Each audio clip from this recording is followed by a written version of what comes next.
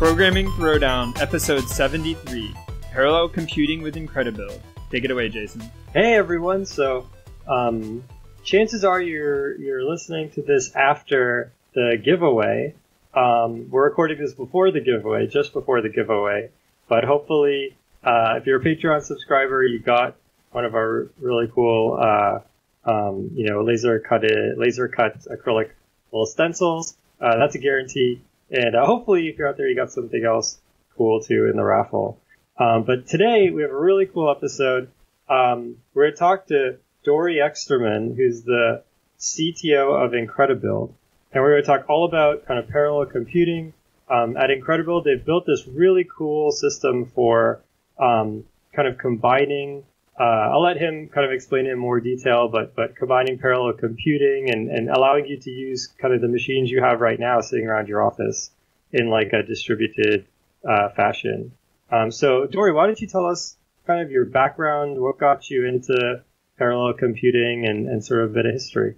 So my background, it's I think I have more than 25 years of experience in software development. I did a lot of development in the areas of information and later on in low level as well. And after that, for a couple of years, I consulted many companies in different areas of technologies, advanced technologies, client server, multi-tenant, etc. Which led me quite naturally to parallel computing and efficiency and optimization areas. And 7 years ago, I joined Incredibuild to lead the technical side of the company. And since then, I'm here. And that's one of the coolest companies I ever worked in. And I think I'm going to be here for a while. So, yeah. Cool. You've been there 7 years, right?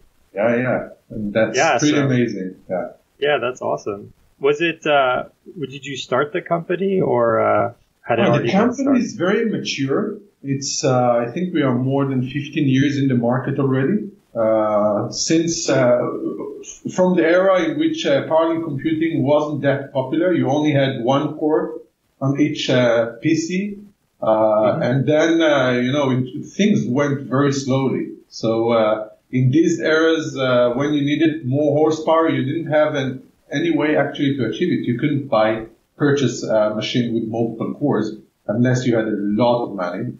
And the idea behind the company came actually from SETI at Home, which is a NASA project from the beginning that tried to find extraterrestrial lives using distributed computing. So in the 80s, you were able to install some software on your computer.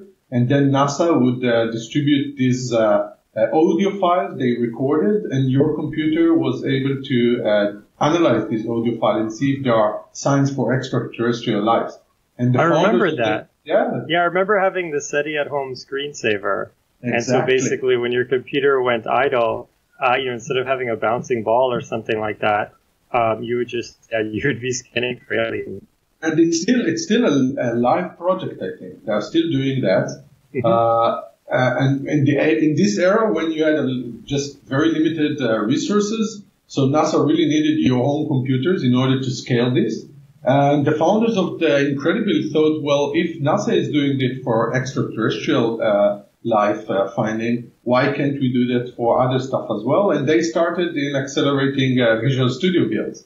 So this was 15 years ago when you only had one core. And when I joined the company, we already had multiple cores. So we thought that once people will have 16 cores or even 4 cores, the problem will go away. But in fact, what we are always finding is that in the same ratio as the amount of cores are raising in your local machine, the problem grows bigger as well. So people are always need more resources, which makes us still relevant and even more relevant than we were in the past. Cool. That makes sense. Yeah, I mean, I think you kind of touched on it, but yeah, it sounds like the big motivation behind parallel computing is that you have sort of some very expensive process, but it can be broken up into pieces and then solved in parallel. Yeah. what are most of your customers? What are they trying to solve? I mean, not I'm sure there's confidential things and things like that, but in general, like what's the sort of areas that your company can help has helped with? Yeah, essentially we are focused. We've started with accelerating Visual Studio, so we are focused there as even today. Many of our customers, I wouldn't say all, but many of our customers are Visual Studio users and are accelerating either their Visual Studio compilations or any kind of computation that they have as part of their continuous integration systems. But essentially, I think it was 5 years ago, we opened the technology. We wrote it from the beginning to be generic, and we opened the technology to be for users to be able to use it for any kind of compute intense execution. So today, users are using it for compilation, for testing, packaging, artificial intelligence training, weather forecasting, financial derivatives.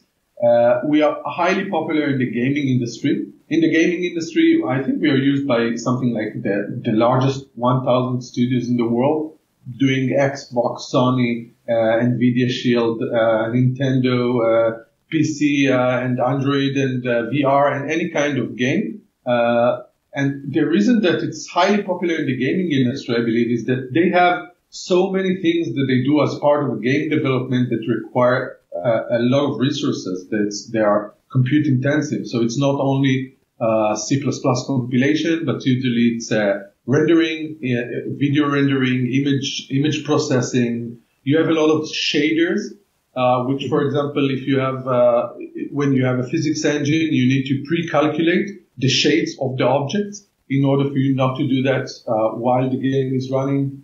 This is something not a lot of people know, but basically the game developers, they try to sort of cheat as much as possible. Like, if there's sort of really nice soft lighting, chances are that that's not being computed on the fly because that's extremely, extremely expensive. There's this thing called Monte Carlo, photon mapping, where literally each light just emits a bunch of rays of energy. And every time one of those rays of energy hits anything, it bounces and it becomes basically a new light source. And so it just blows up exponentially, right? And that's how, and you could imagine even in real life, if you open up a window just a tiny amount, you can light up a whole room. And that's because the photons are bouncing all over the place, right? And so to make that same effect in the game where it's not like everything is pitch black except for where the sun hits, they need to do this really, really expensive process. And so that always happens before the game is even shipped. They just pre-compute that for everything that isn't moving. And as you said, it's extremely expensive, but it's completely parallelizable. You could do every room independently. Yeah, and also, for example, if you take the FIFA game, for example, you have different kind of stadium, different kind of lighting, and this lighting affect the way that light and shades are going to interact, and also the players themselves. For example, Messi and Ibrahimovic have different sizes and different different way of interacting with the light. So you can pre-compute that, and that's what they're doing. And it's they have millions of pre-computation, and they can prepare that in advance, and that's what they're doing. And they're doing it with Incredibuild. Cool, that makes sense. So what are the big differences between, for example, instead of Incredibuild, I could go and get some really powerhouse machine. Maybe it has, 2 processors, maybe it has, 36 cores or something like that. I don't know if that's even supported. Let's say 36 cores exist. No, you can say 80. Okay. Oh, we have customers with 80 cores, yeah. And so what's the real, what's the difference between me doing that, spending maybe a lot of money up front and buying some 80 core machine versus using something like Incredibuild that's going to go back and forth over the network? So I'll give you a live scenario. For example, let's assume you are a very large, I don't want to name names, but let's assume you're a very large company, an enterprise company, and you're working on a game or a different project software, and you have 100 engineers working on this software. So you'll need to purchase 100 multiplied by 80 core machine in order for each engineer to have these 80 cores to really run faster. With Incredibuild, you can have each developer having 8 core on his machine, and each of them will be able to use all the idle CPU cycles with Incredibuild seamlessly of all the other engineers working in his local network. So every engineer can essentially tap with Incredibuild into 800 cores instead of just 80, which will also cost you much less. An 80 core machine is very expensive. You won't be able to purchase one for each of your developers. And also 80 core, you think it's huge, but when you have a computation that takes 24 hours, that take 2 days, even 80 cores is not fast enough. And our users are using Incredibuild to distribute to hundreds of cores, and not only 80 cores. 80 cores is not, it's not the high end of our users. Yeah, that makes sense. Yeah, and I mean, also, Bill goes on vacation to the Canary Islands or something. His machine is just sitting there wasted. If you didn't have some type of distributed. With Incredibuild, you have other stuff as well. So, for example, we have companies that have multiple sites, geographical sites. So, one site, when in one site it's daylight and it's working hours, the other site it's nighttime and their resources are idle. So they can use the resources from one site to accelerate the computation of the other site, which is quite cool. And another thing is that you can always, with Incredibuild, and that's not something you can do when you purchase hardware, and this is something we see more and more, you can always scale to the public cloud. Essentially, all we need is a virtual machine. So especially in peak times, before game release, before Christmas, when you need to do more testing, you have more compilation, and before releases, that's usually when you need more resources and you don't have them. With Incredibuild, you can always scale. You can say, okay, I'll just add some 100 cores in any kind of public cloud available and connect them to my local network, and boom, you have more resources to use. And, time to market is very essential in these sectors. Yeah, that makes sense. So, but I guess, what if you have a problem where there's sort of a lot of data? So is that is that something that Incredibuild can handle, or how would you go about solving that problem? Like, for example, I mean, you brought up the example of the arenas, the football arenas. I mean, maybe those files aren't that large and they can get passed around. It's really the computation. But what if it's something like gigs of data? That's right. That's a problem. So there are large meshes. That's usually in specific types of software. For example, in genetic algorithms, when you're trying to calculate genetic algorithm stuff, usually the data is very, very large. If you can break the data into multiple subsets, then it will work for you. It will be good because you can say, okay, when I'm running these types of algorithms, I need only this subset of the data, and then you can pass it away, which is cool. But there are scenarios in which you have really, really huge data, and not only that you have huge data, you need to load all this data to your memory, or else the computation time will be very, very large. In these kind of very specific types of calculation, usually you won't be able to get around it. Nothing will help you, not Incredibuild, not a cluster, and you need a supercomputer in order to compute that in an efficient manner.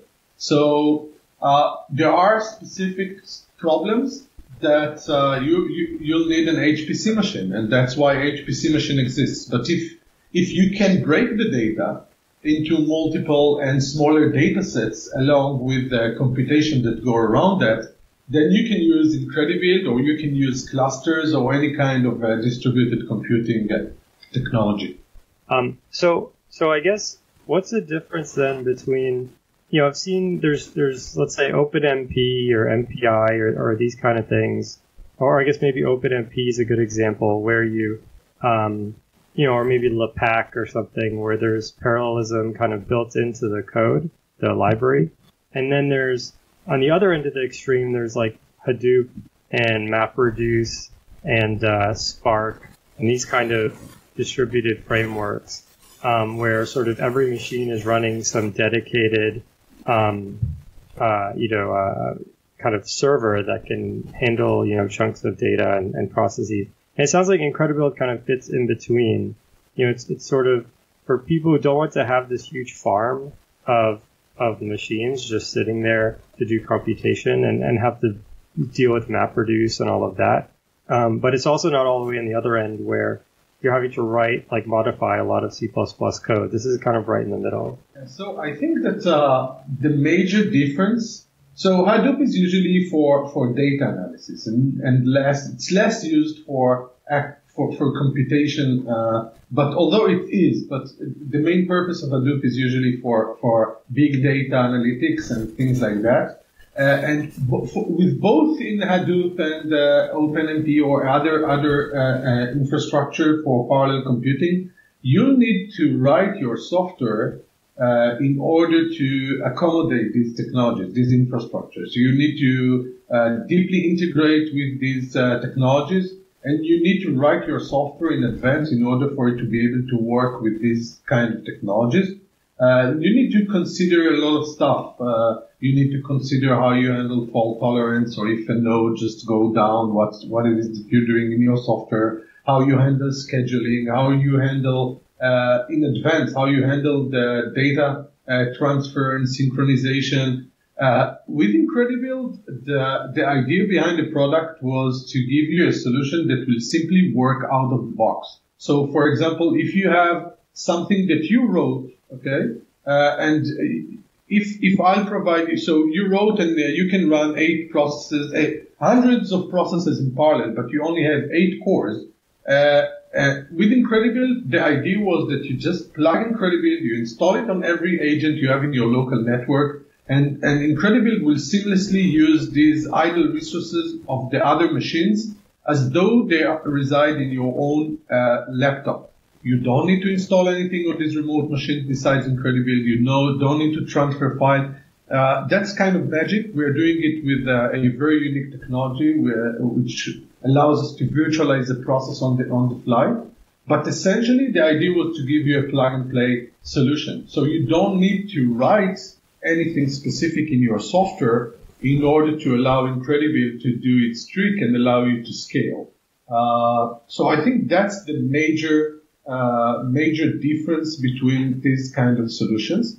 Cool. So what is, how does that actually work? So in other words, if, let's say I have some program that, let's say it plays a game, and it outputs the result of that. It plays a game between 2 AIs, and it outputs the result of that game to a file.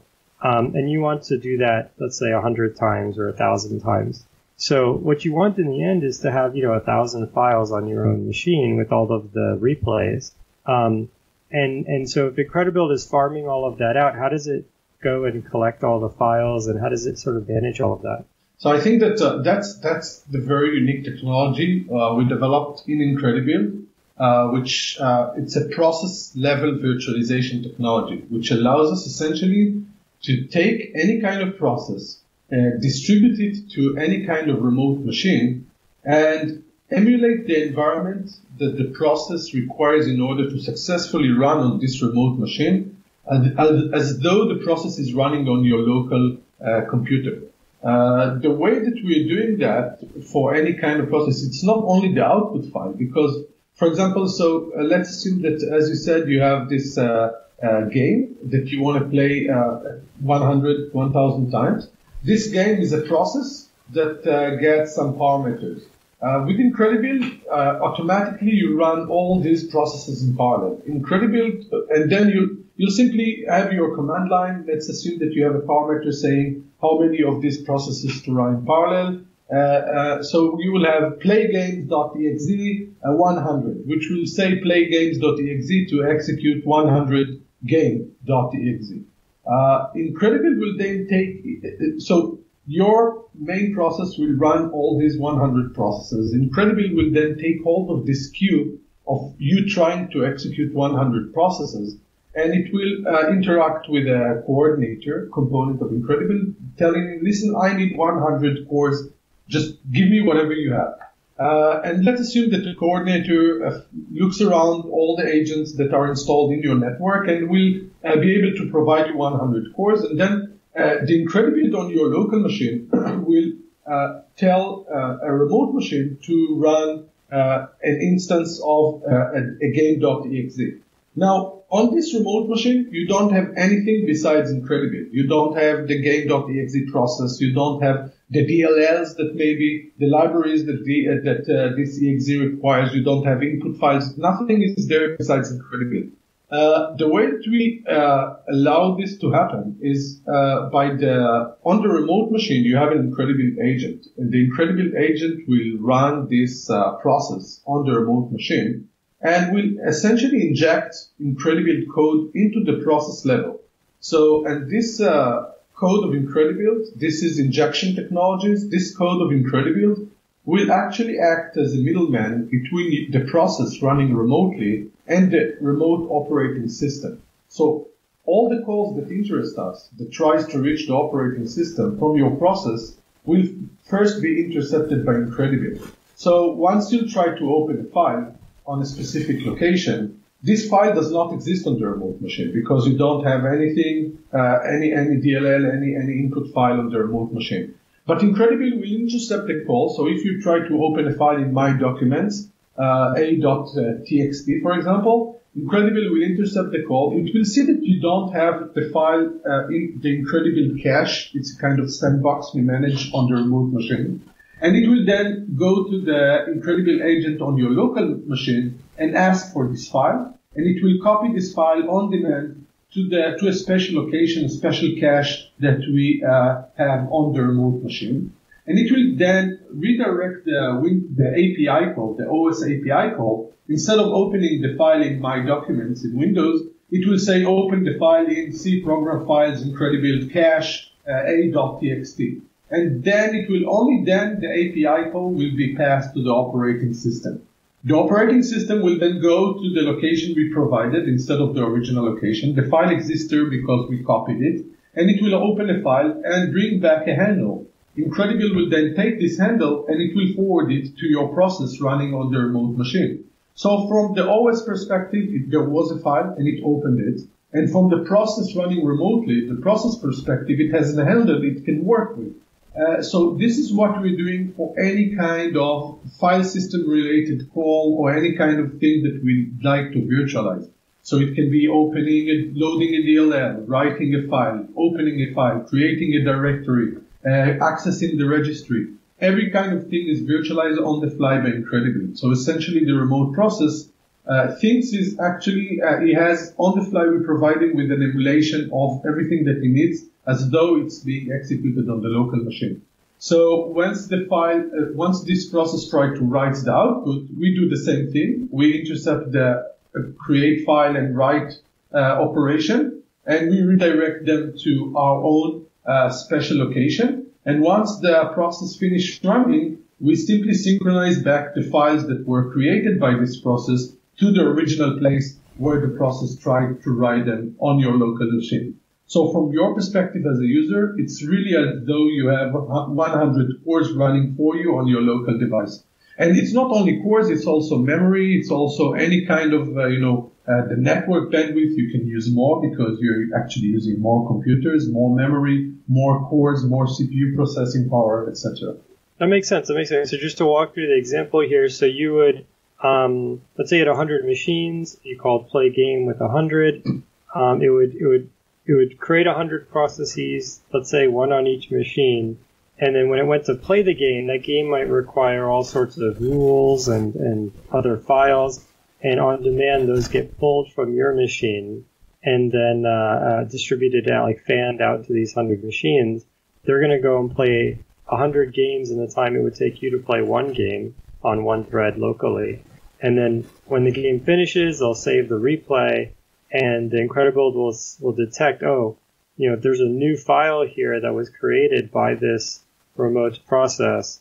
I better send it back to the main computer so that it knows it's there. Yeah, exactly. Simple, Cool. right? That makes sense. Yeah, I think it's clever. Yeah, very clever.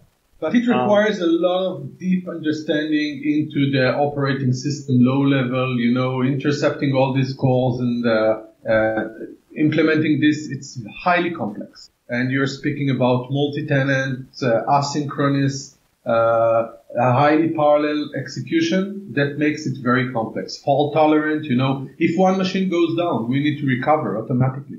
These are things when you're trying to do something like this yourself, you need to take care of that. With Incredibuild, it's taken care of for you. So this is quite complex to develop. Dory, yeah, that makes sense. Yeah. So, go ahead, Patrick. Yeah. So doing this process level virtualization, though, does that imply that all of the machines are running a fairly similar version of the same operating system? So we support different flavors of the same. So if you are running Windows, you can work with any kind of Windows version. You can distribute Windows 7 to Windows Server 2016. Okay. But you cannot distribute Windows to Linux because the way that the operating system work are different. But in Linux, for example, you can work with Ubuntu, CentOS, Fedora, etc. in the same grid. So we can distribute Ubuntu processes to Fedora or to CentOS or etc. So then for things like shared libraries and dynamically loaded things, those all still have to be passed over the network then? Yeah, but we only need to pass them once, and then we cache them on the remote machine. So the next time you run the same, any process that will require the same libraries, they're already there on your helper machine, so we don't need to transfer them back. So you only get this latency usually on the first process you ever execute on your infrastructure, because in a regular scenario, your 100 developers will more or less use the same kind of DLLs, the same infrastructure. So your helpers, after a while, their cache will be full of will be filled with data, and then network latency will be very minimal. From our test, it's just a warm up of a few milliseconds. And then how do you sort of understand up front the weight of a process? So in Jason's example of playing 100 games, all 100 processes are doing roughly the same amount of work. But what happens if, you're spanning up 100 and you have, a exponential distribution where you have a few processes doing, orders of magnitude more work, but yet, in your sort of networked set of computers, some are very powerful, some are not. Yeah. So we have a component which we call a coordinator.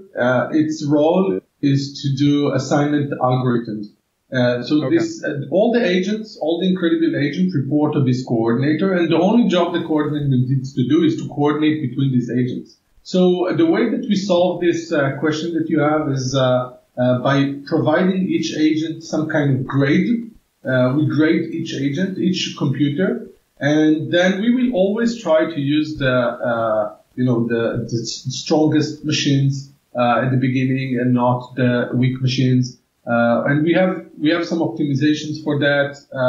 And for example, let's give another example. For example, let's assume that I'm using your machine as a helper. Your machine was idle, so I used your machine. But then, and you as a developer, suddenly you do something on your machine. You copy a large amount of data, or you just start running a game. We don't want to disturb you. So once you started the game and you want to play it, and Incredibuild is utilizing your idle resources, these resources are not idle anymore. So one of the mechanisms is to be able to detect this and to stop all the Incredibuild processes running on your machine as a helper in order not to disturb you doing your own work, and re-executing them on a different machine. So from my perspective as a user, I won't even know that my processes were terminated on your machine and were rescheduled to run on a different machine. So there are a lot of things we need to take into consideration in order to streamline the experience.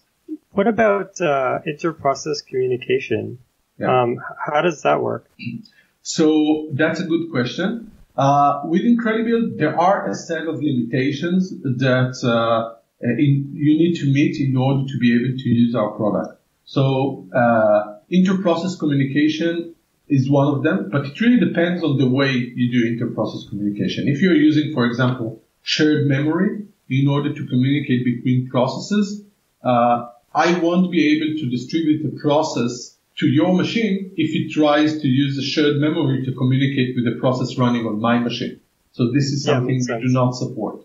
But if you're using TCP/IP, which usually you won't do for inter-process communication, but if you do, that's supported. That's not a problem because it can work across the network. So it really depends on how you implement process communication. Another thing that we have a lot is a scenario in which you execute multi-process, which do inter-process communication using shared memory, for example, but it's okay to run all of these kind of processes on a single machine. So you just need to tell us in a way that these processes should run together on a single machine, and we'll distribute all of them as a batch to a specific machine. Yeah, that makes sense. So, I guess a lot of people, I would imagine almost everyone listening has built code. Almost everyone listening has, opened up Visual Studio or run GCC or something like that, right? And for most, when I was in college, most of my projects compiled pretty quickly, right? So, going to just the sort of origin of the company, right? Why do builds take a long time? Why do they need to be parallelized? Why don't builds just finish in, 3 seconds or something? Yeah, I wish they would. I'm not sure that I would say that again, because or else I won't have a lot of things to do here. Although we are, as I said, we are doing today, I think that the industry is going towards testing and not only building. If you're going, for example, just as a side note, if we're speaking about the trend of continuous integration, continuous delivery, DevOps, so you want to streamline the ability to take your product to deployment every time and have short iterations. I see a trend of companies investing a lot of effort in testing, even more than in other areas, because if you want to deploy automatically, you need to have a very, very large coverage. So yeah, that makes sense. And nowadays with the internet, they're constantly pushing out new patches, and so they want to make a new release every week or every month or something like that, and they need to, every single release needs to be good. Yeah, and not only that, we see a trend, and that's very popular, and I think the industry is moving towards this direction. And that's the holy grail, but we already see companies doing this holy grail. So every commit that a developer pushes can be automatically deployed into production automatically. And that's amazing, because that really gives you the competitive edge. As a CTO, as someone who managed software delivery, I can tell you that a lot of times the developer says, we finished it 1 month ago, but unless it's on the users running, you didn't do anything. If it's only on your environment, you actually didn't deploy anything. So the trend is towards continuous deployment. Which means that once I'll do something, I'll fix a bug as a developer, I'll push commits, and then I'll have a completely automatic flow that will take my commit into production without me doing any manual thing in the middle. And it will be able to also automatically roll back. But in order to achieve that, you need to have a lot of testing, because you need to make sure things work correctly in order to be automatic. Full automatic. And that's where I see more and more users using Incredibuild to actually accelerate their testing. So that was as a side note. But for compilations, you're right. If you are doing a very small software, it usually takes a few seconds. It actually also depends on the language you're using. So languages that compile to machine code, such as C and C++, will take longer to compile than languages which compile to intermediate language, such as C# and Java. Mm-hmm. So essentially, we are working with users that have very, very large code base. I don't want to mention names, but Sure. very large software running on your Windows OS, they can have the largest that I'm familiar with that working with Incredibuild has 20 gigs of source code, and I'm speaking only source code. Yeah, that's pretty amazing. That's unbelievable. That's one of the it's very known product. It's used by a lot of users worldwide, and that's 20 gigs of source code. 20 gigs. I mean, I'm trying to wrap my head around just that. Source. So each line is 80 bytes, right? And so, yeah, that's a lot. Yeah, that's a lot. That's a lot. And it takes something like, to compile this software, it takes, it's commercial software, it takes 20 hours to compile it. And with Incredibuild, you can reduce it to less than an hour if you compile it. Maybe I'm getting this wrong, and I'm going to get a ton of hate mail, but I just did 20 billion divided by 80. So assuming every line is completely full of code, which is that's a very conservative estimate, you're still looking at 250 million lines of code. Yeah, but you have a lot of software having. Yeah, but a lot of it could be auto-generated. Yeah, that's true. So, yeah, exactly. So that's one of you're asking how do we reach this kind of, large code. So, auto-generated code using templates, working with third-party libraries that you don't know exactly what's going on there. So this really makes your code very large. That's true. I saw a game recently where they actually had it was EVE Online actually has Chrome, the entire Chrome framework in the game so that they can do browsers. So for example, the help in the game is actually a web browser that renders in the game. And to make that happen, they have all of Chrome. So I'm pretty sure Chrome is a ton of code. So actually it's part of our regression. The Chrome project is part of our regression tests. Mm-hmm. So incredibly, so when we want to make sure that we ship product correctly and we have our own tests, the way that we test our product and see that we didn't introduce new bugs into it is to run a lot of these kind of projects. We compile Chrome, we compile Qt, and we compile a lot of large open sources and physics engines, etc., in order to see that everything works well. And Chrome really is quite large. It takes a long time to do that, but it's highly parallel. So if you have a lot of resources, you can run it. You can compile it quite fast, as opposed to if you only have 8 or 16 cores in your machine. So yes, that's how you increase your source code. And in today's trend, you have a lot of open sources, you have a lot of open software, etc. So it's we see a lot of developers just if it's not well architectured. We see a lot of software having a specific problem, and they just find some kind of open source in the net and say, okay, I'll use that to solve my problem. And bam, you have, I don't know, 200,000 lines of code you need to compile. And that grows and grows, Yeah, and there's, I think, and also the auto generation, you probably have, a lot of things that they want baked into the code. Even like an icon image and things like that, they'll actually have, some software that converts that into a C file so that it can't be tampered and things like that. Mm-hmm. And, that makes the code base huge. Another thing that I see a lot, and that's something when we see code samples from users, we sometimes we see that people are placing huge amount of stuff in their include files. So they include more and more stuff as part of their headers, which require you to do a lot of compilations in order to get it running. So there are a lot of good practices how to write a good code that will actually not, overload your compilation time. It's a good practice to adhere and understand that there are some good practices to develop this kind of efficient, software. Can we rant against Boost now? Against Boost. If we're talking about keeping build times low?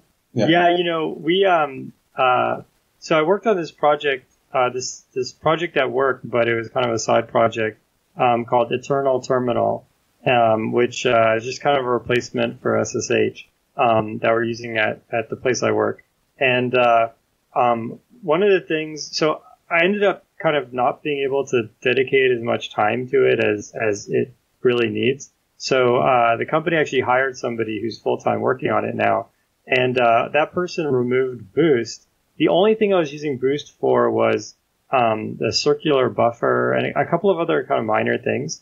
And yeah, the compilation time sped up enormously. It's just because it's all, I guess, header libraries that are getting I'm being slightly analyzed. So I mean, that's the joke about Boost, is that it always makes build times bad, and it's not an unfounded joke, but yeah, there are good reasons for it. Yeah, we have that's a common problem that we see with users, with our users. A lot of our users are using Boost, and that's good for us, because we help them, compile faster.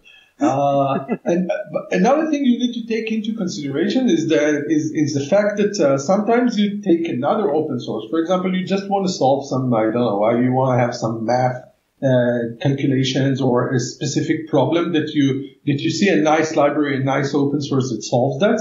And in the background, this open source uses Boost, and you don't even know that. Yep. So that's something we see a lot. If you are using, people that develop open source tend to rely on other open sources as well in order to get it into the market faster and in a more stable manner. That's cool.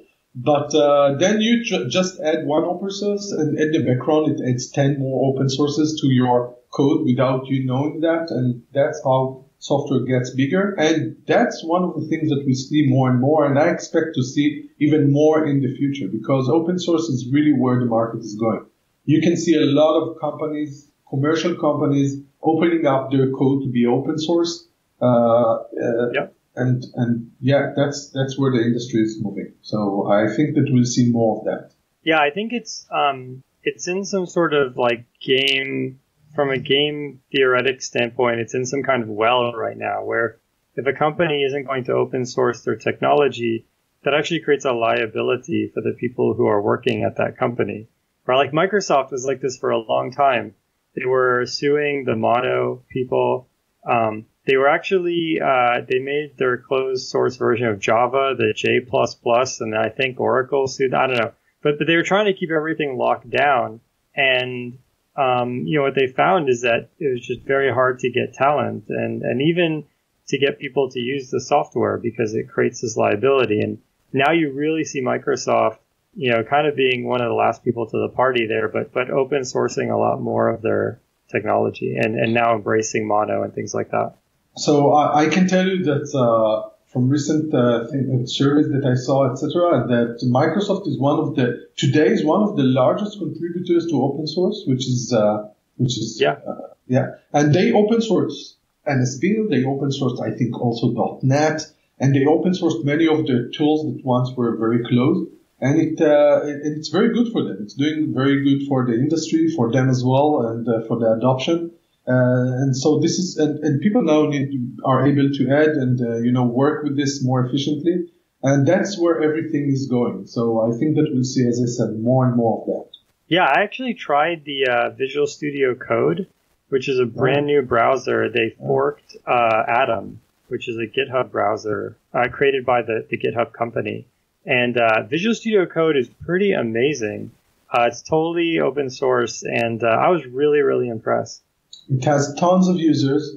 It's really good. It works really fast. They're really investing in making it light and fast and cross-platform, of course. And it supports, the last time I saw, it was something like more than 100 languages. It's really cool. It's a cool project. Yeah. Yeah, it's amazing. And we're going to see Incredibuild there as well, I believe, next year. Oh, cool. So it's not only Visual Studio. We are now, we have it more and more commercial tools, also IDEs, so you can work with it in Qt Creator, in Visual Studio, as I said, and you're going to see it soon in Eclipse and in Cilium and others as well. So when you try to, I guess, in the sense that you're mentioning, you're going to see it here, you're going to see it there. So there's still something that the end user, kind of walk us through what the end user has to do. Let's say I made some evolutionary computation system, and it's some binary I wrote. It creates a bunch of processes, and each of them does some simulation, and then I collect the results and and do some analysis, right? Mm-hmm. So I have this exe, it does all of this on my machine, and I want to use Incredibuild.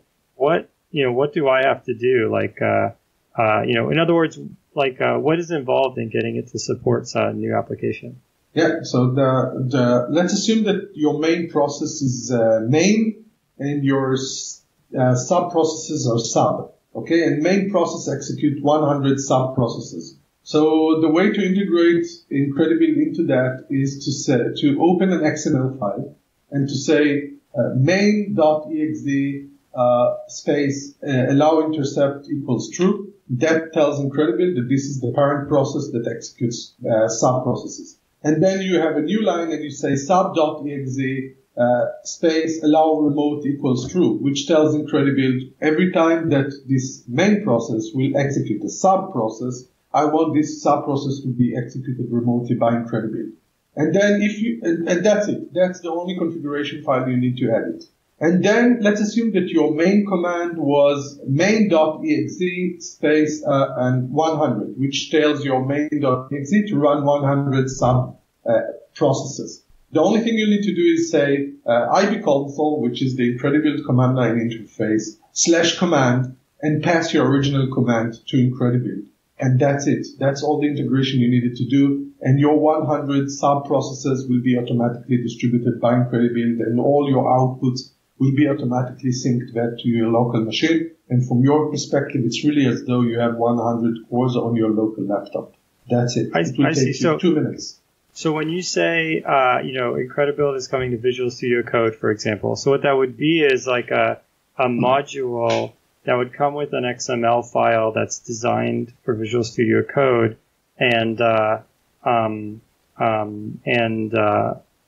guess just that XML. Oh, and also it would have to call the Incredibuild function when it's launching the binary. So it would do those two things, but you would provide that as like a package for Visual Studio Code. So actually, users are already using Incredibuild both in Visual Studio Code with Eclipse, with CLion, etc., because they all have essentially a command line behind them.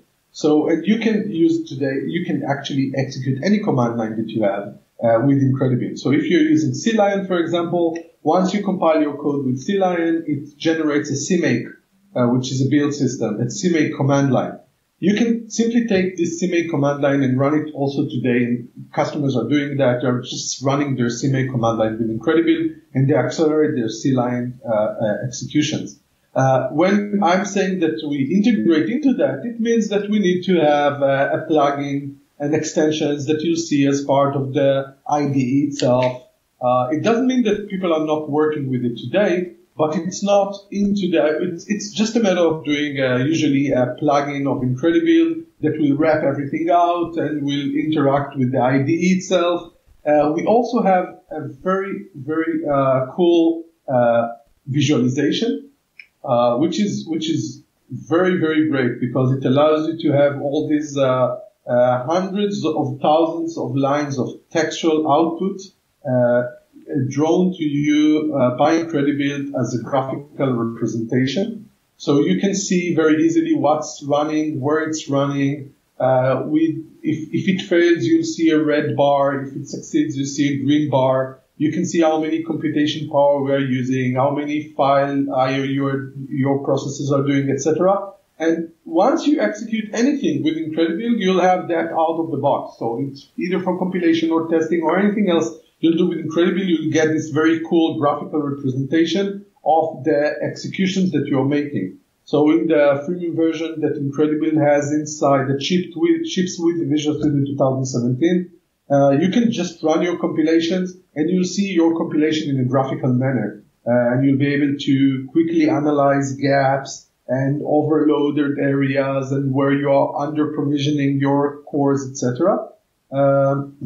So when we do that, usually we want to put all this graphic visualization in Visual Studio is part of Visual Studio. You see it as a Windows embedded inside Visual Studio. And when we integrate with another IDE, we want to keep the same kind of experience. We want you to have a plugin, an extension that you can just build with Incredibuild, and then the Incredibuild visualization won't open as a separate window, but inside the IDE. So this is kind of technicalities. Yeah. So you mentioned freemium. So if I'm, college student, living on ramen noodles, and I just want to install this on, my whole dorm so that all of us can build our code faster. What is free, and then what features, cost require the professional build? Yeah. So the free version gives you the ability to use Incredibuild in a distributed manner only for 5 agents up to 16 core each, but only for a month. Although we have special discounts for students, but I know for a student that I was a student in the past as well, so I know how it works. But the actual free for life part of the freemium version is the ability for you to run it on your local machine. And then you can ask, but Incredibuild main technology is the distribution technology. How would it help me if I can only run it on my local machine? So first, the visualization part that I said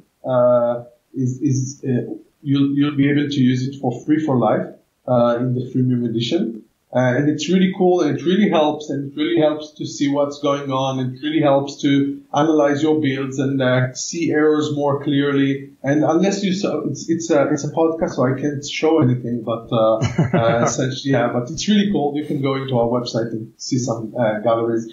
And another thing that we have specifically and we have a very rich command line interface. So for example, you can say stop on first error instead of just letting your compilation continue, which is the default way of Visual Studio to run. And another thing we did in Incredibuild, and it's free as part of the freemium edition for Visual Studio, for example, is we have, and that's something I didn't delve into because there are so many things that we are doing. I can't go into all the details. We just spoke about the main concept of the technology. But for Visual Studio, for example, we have predictive execution. So it allows us to actually utilize your own local cores much better than the default way it's being used usually. So if you have so we know what's the real dependencies in your solution, and we know how to actually run it better. If you, for example, if you define some dependencies that are not needed, we'll be able to detect it. Sometimes when, for example, if you have project 2 and project 2 depends on project 1, then usually the way that you'll see that is you see the compilations of project 1 running, and then the link of project 1, and then the compilations of project 2, and then the link of project 2. But essentially, most of the times, not always, but most of the time, only the link part of project 2 depends on the link part of project 1, and not the compilations. Right. So with Incredibuild, our predictive execution will know that, and we'll be able to run in parallel the compilations of project 1 and project 2, and then the link of project 1 and the link of project 2. So we can actually increase your performance, your build time performance, even on your local infrastructure, not only when you're doing a distributed builds. Very cool. So this is kind of a random question, but I seem to remember on a GCC mailing list a few years back, someone talking about like a multi-process link or a distributed linker. Does that exist, or is that just kind of a fantasy? Like, because I remember the linking part, for example, if all your libraries are, let's say, static libraries that you're building, then the linking part is really what's going to kill you in terms of performance. Can you use Incredibuild to speed up the link, or is the link in Visual Studio still only on one process? It's not only Visual Studio. I didn't hear of something that can break your linking into multiple processes. I remember seeing someone just basically positing it, but I guess it never actually existed. So I know that's something always coming from the industry, because links are a bottleneck, because they can only run sequentially on a single core. And unless you have multiple links, or with Incredibuild, for example, once we link a specific project, we can in parallel compile other projects that will need to be compiled later on. So this is something that allows us to, the link will not be a bottleneck, but still the link is a major bottleneck everywhere. And the way that Microsoft, for example, Visual Studio and others are addressing it is to try and minimize the latency and to maximize the performance and optimize the link process itself. So, for example, in Visual Studio recently, Microsoft introduced by default a flag which is called FastLink, which optimizes the link time. But that's the way they address this problem currently. I didn't hear of anything that can break the link time into multiple processes. But we really want it to happen, because then Incredibuild will be able to distribute these multi-linking processes into additional machines, and will actually even more increase the link time. So once this will be available, I will be the first to adopt it. So yeah, I looked it up, and it exists. It's called Gold. So I think it's only for Linux, maybe, or maybe not. But yeah, if you use the Gold linker, then it runs in multiple cores. So yeah, potentially, maybe this Gold will work with Incredibuild, although it might have so many dependencies that it might not be worth it in terms of, the file transfer might end up being the bottleneck thing. I heard that the file transfer can be a bottleneck, but not that much with today's networks. I know that there are users working with Gold, with Incredibuild in the Linux edition of Incredibuild, but I never considered that as, I never looked into that, so that's something I will do. Thanks. Sure, yeah, it's pretty cool. Yeah, I know there's, I've seen companies where, they build everything as a static library, and then they do this enormous link. And, so yeah, it's probably some combination of that and some other technology. So what about, the Incredibuild as sort of a company? So you said that the company's been around for, more than a decade. So kind of where is it located? Are you hiring? What kind of positions are you hiring for? Do you do internships for people listening who are college students? That sort of stuff, like company related stuff. Okay, so just one note before that about GoldLink and general. Sure. Yeah, so one of the things, and it's really cool with Incredibuild because it's a generic infrastructure. We actually don't even know a lot of times what our users are doing with our product.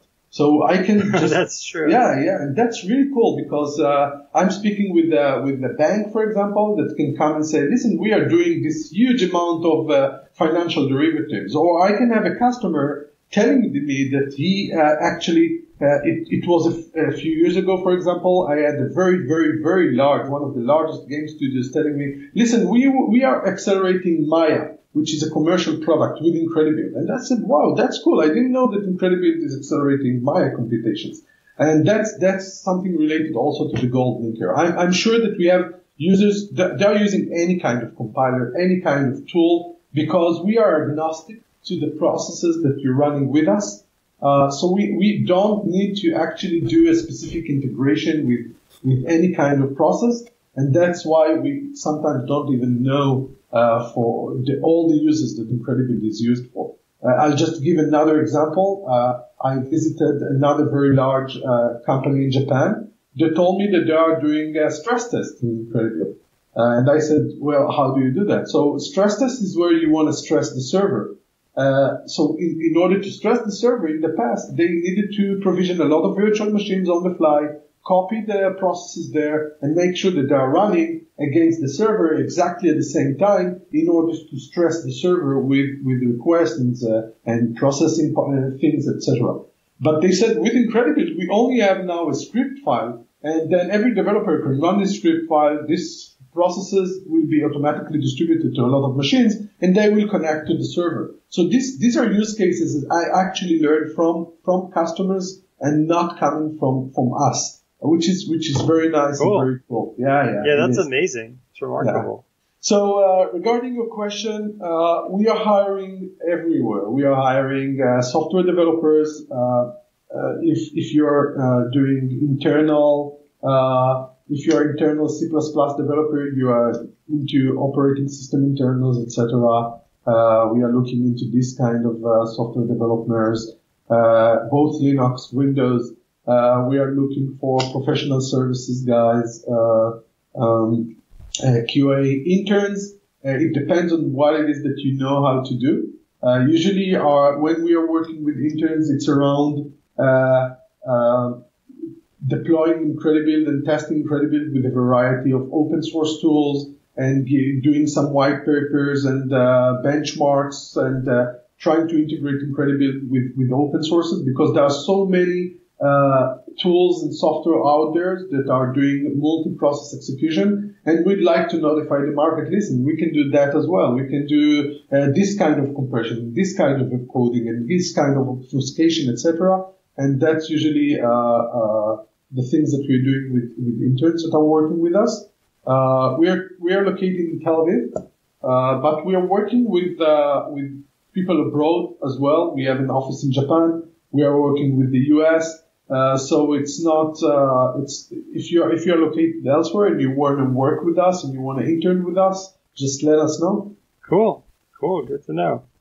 So tell us the coolest thing about, working at Incredibuild, like either the office, something kind of really unique, like, could be the location, it could be, something. I think, I actually, maybe I'm a geek, but I actually like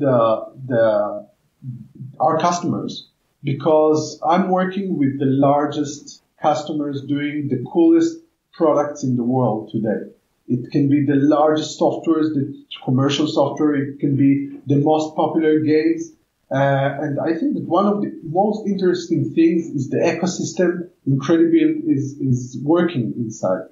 So it's gaming and continuous integration and public cloud and DevOps and Visual Studio and other IDEs and financial derivatives. And there are so many things I need to learn all the time, because Incredibuild is used in such a large variety to solve such a large variety of problems that I will never be able to cope with the entire ecosystem we are working in. And this environment of continuous learning and, speaking with the customers and users and always learning new stuff, physics engines, other infrastructure, new technologies. This is something we always need to keep up with the pace, because we are used inside this enormous industry to do practically anything inside this industry. So that's, I think, one of the coolest things. I never stop learning here, and this is something I really love to do. Cool. Very cool. Makes sense. You should have a regression test that mines a Bitcoin. You already have solutions for that, but yeah, you could finance the new office with that. Yeah, we needed to start with that. I think a few years ago, and then yeah, right. Cool. Well, thanks so much for being on the show. This is super awesome. And so there's a free version, and there's also a student discount. So if you're a student, definitely check it out. I think it would be, the ease of use is, I think, by far the most compelling part. I mean, you could, in your dorm or in your lab, you could install this on a bunch of machines and just kind of see what happens. Like any software you're developing right now, you could just, assuming it's multi-process, you could just run it in this environment and just, it's kind of wild just to see what would happen. Maybe it would save you from having to either wait a lot or parallelize it all by hand. So yeah, and if you're running a full project and you want to try and accelerate it with Incredibuild in your university or etc., just drop us a note and we will help. Oh yeah, actually, with that in mind, give us some ways to reach out. So is the website Incredibuild.com or what's your Incredibuild.com? Incredibuild.com. Cool. And if you have something specific you'd like to ask or contact us, I think that the best way, if it's a technical question, just you can just email support@incredibuild.com and we'll get back to you. Cool. Very cool. Are you on Twitter or Facebook or any of that?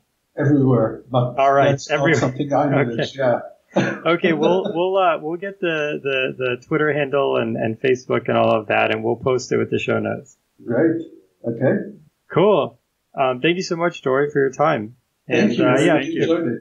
If anyone has any questions, check out the show notes. We'll put a way for you to get in touch with Dory, and you can shoot them an email, support@incredibuild.com. Great. Thanks a lot, guys. It was great fun.